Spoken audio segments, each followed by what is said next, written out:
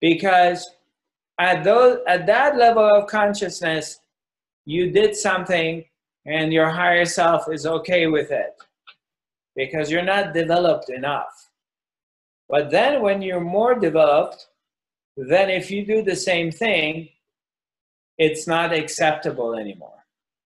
And you may get some sort of repercussion. Something happens, they come back at you, and you may perceive it like it's a punishment, but it's not really punishment.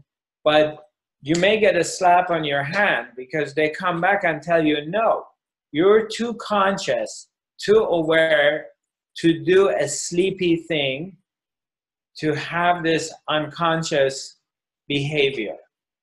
5 years ago, we let you get away because you weren't ready, but now you're too developed for that. So now we're going to awaken you. We're going to give you a little slap on your hand so you wake up to it. So now, so that changes too.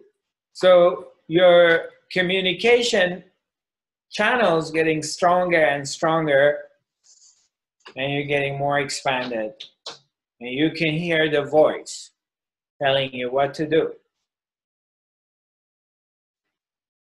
And in that process, the trust gets stronger. You begin to trust yourself, life more,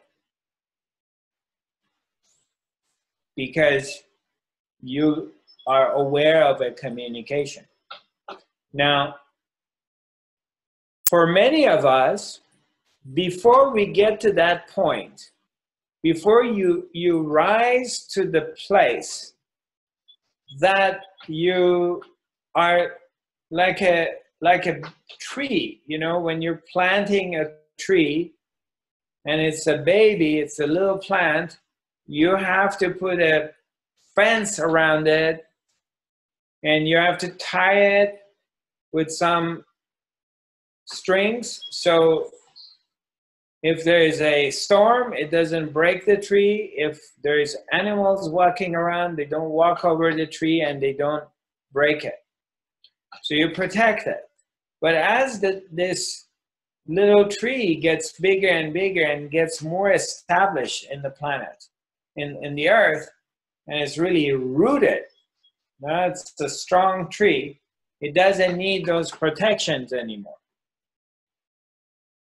So, same thing happens with us. As you're developing, to a certain point, we need an other teacher. We need the guru. We need the teacher to communicate with you, to tell you things you need to know, because you haven't developed the language and the communication skills to be able to get the messages from your inner guru. Your inner guru is always there. And the real guru is within yourself. It's always within yourself. But until the point that you get to this place to realize that the guru is within and the guru is always talking to you, until then, and to develop the skills of understanding the language, we need to hear it from the other world. But naturally, we're seeking for a spiritual teacher in the other world. But if the true spiritual teacher will keep sending you inside, will force you to go inside yourself to discover it within yourself. That's the quality of a true spiritual teacher. So, as you're developing in this process, now, development in this process, some people may develop in 20, 30 years. Some people may take them a lifetime to develop. We never know.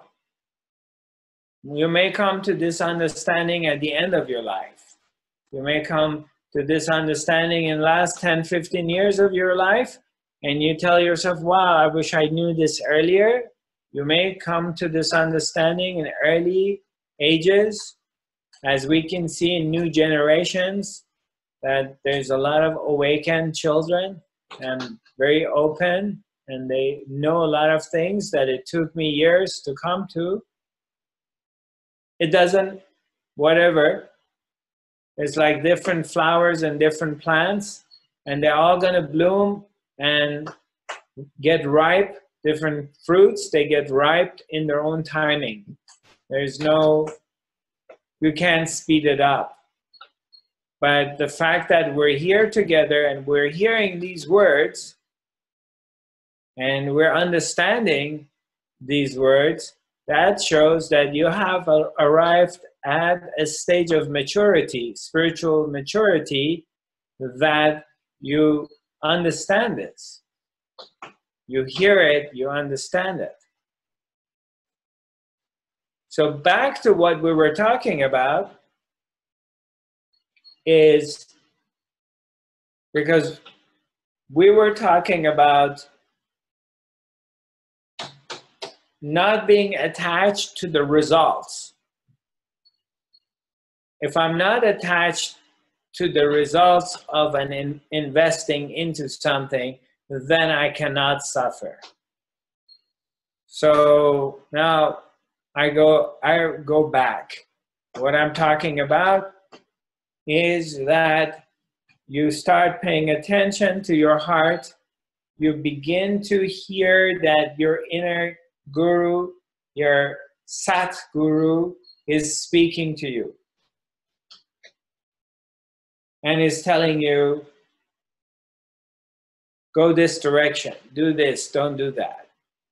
Sometimes it may not be so clear, but slowly, slowly you develop that.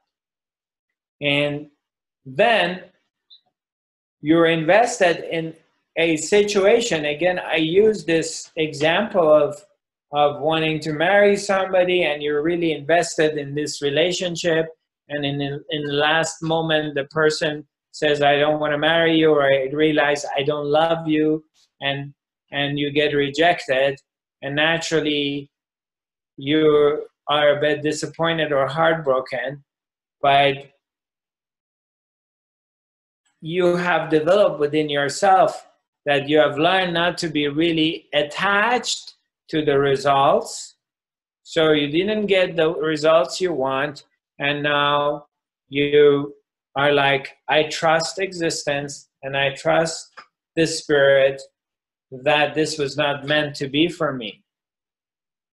And there must be something, a better thing that is going to happen in my life. So because you start to develop this relationship with yourself, that you can get the messages and you're trusting it. You're trusting your inner voice. You're trusting the self. You're trusting life. That life knows what it's doing. And in the meantime, you may be experiencing, you get challenged. Different challenges happen every day. And it pushes you to come back into the place of trust.